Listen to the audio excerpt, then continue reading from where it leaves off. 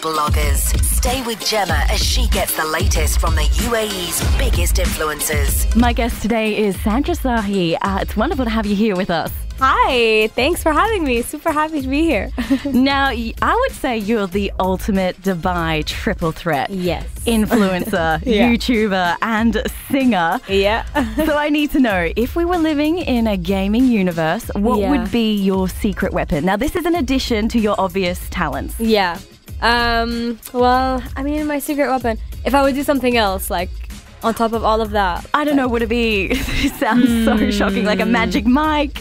I'd love to have a magic mic, actually. Yeah, magic mic, like secret weapon that could possibly fix all the outs that I sing when I'm sick or something. I don't know. I'm pretty sure there is a mic like that. Yeah, I'm pretty sure. I hope there is one because we need it. It's called dubbing. Yeah. Now, you lived in Belgium for Yes. 12 years before moving here to Yeah, Dubai. that's right. And you literally just graduated high school. Congratulations. I did. Thank you so much. I'm so excited. You know, like it's been such a huge, like it's been long years and I just wanted to get it over with, and finally I'm here. And you know, like for someone who has dreams and ambitions and doesn't really like school, to be honest, like me, just wanted to finish it and graduate, and then now it's all over. I can do mostly whatever I want now. It's a massive yeah. milestone. Yeah, and of just course. No more study, no more textbooks. Exactly. No more exams. Oh my god. Oh, It feels good. I bet. Feels good. Did you celebrate? Yeah, of course. Many times actually, not once only. Oh, before it even finished. I mean, and before it even finished, that's the thing. We had our graduation before the actual exam. So like we had the big party before the exams. So that is so risky. Yeah, it is risky because imagine like if you don't pass, but then there's a screwed system. Like that's how they do it, you know? Yeah, you go so into... you just celebrate before to not get any distractions of like, oh wait, we have exams and then now we have to graduate. I couldn't do you that. graduate first and then you have passed your exams.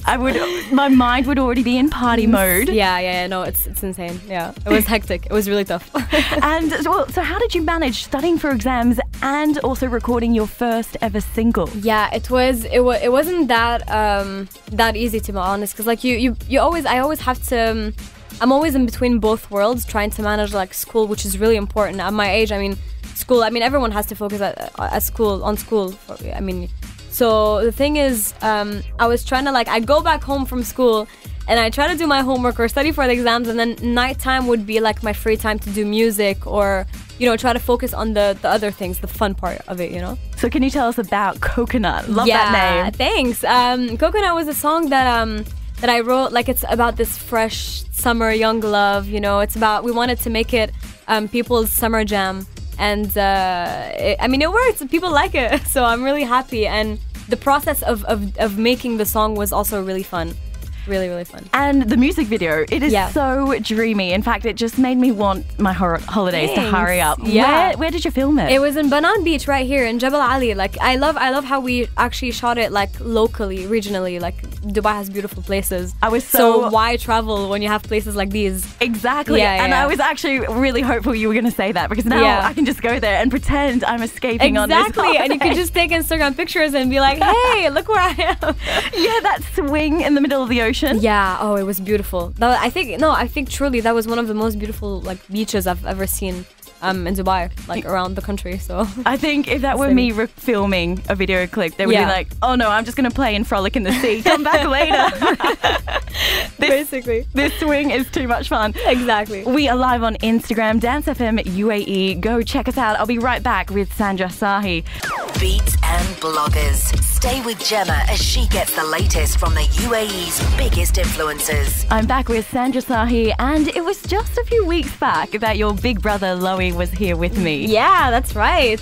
Now, I promise he only said nice things about you. Oh, I hope so, because usually that's not how it happens at home.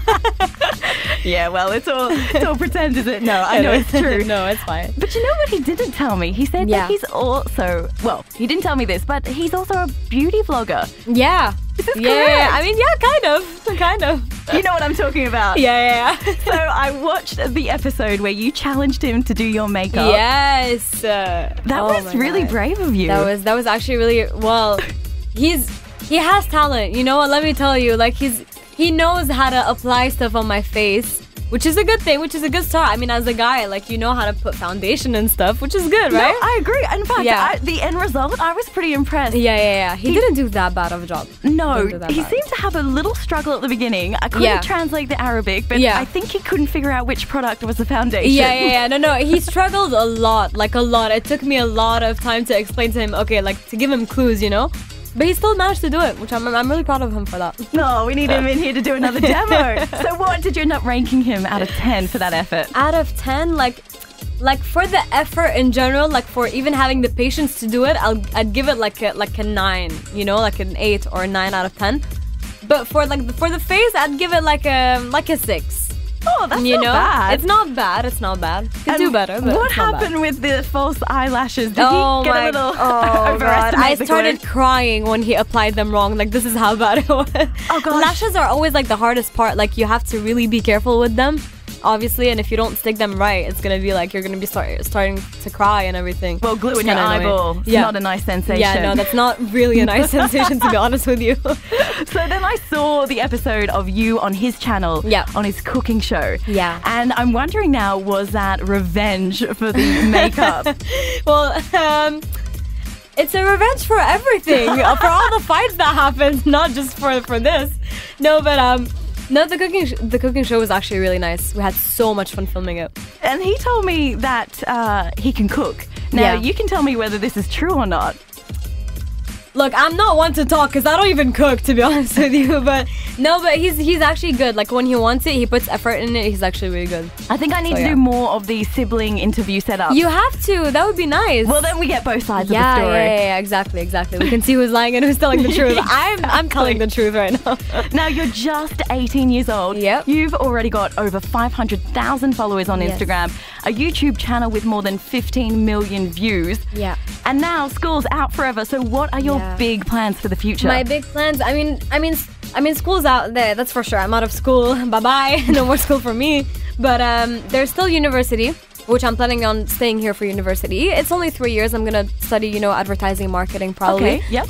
Just like Loie, actually, like that's what he studied as well. We're very like creative and artistic family when it comes to, you know, just creating stuff, coming up with ideas and being very creative.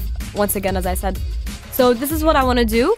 And after that, like after these 3 years that will hopefully pass by really quick. They will. I hope. Big plans and big ambitions and dreams when like in terms of music, when it comes to music. Oh wow, so exciting times. Yeah, I mean, it's just the beginning because I just released my first single, right? So once you do that, there's no going back. You have to be, you know, constant and just release and work hard on your music. So that's what I'm planning to do, honestly. But your timing's impeccable because, as you say now, you don't have the pressure, the burden of school. You can really focus on what you want to Summer become. for me is gonna be fun and music. This is how I like it to be. All the summers, like it's like this every time. And when I wanna just work on a song, I just do it. And you've got a really ideal family setup because you guys are all involved in, Loie's got the production company. And I think your other brother's a videographer. There's also, we have the producer in the Netherlands. Actually, we work by distance. Like, he's not even here. His name is Rafael, and then he's in Amsterdam, and we do the music actually, like, together. Like, he does the music, he sends it to me, I record, boom. We have the song. Whoa, watch this space. Loads more to come. Thank you so much, Sandra Sahi, for joining me. Thank you so much. You can catch our full interview on dancefm.com. Armin van Helden, special request for Safe in the House. This is Funk Phenomena on Dance FM.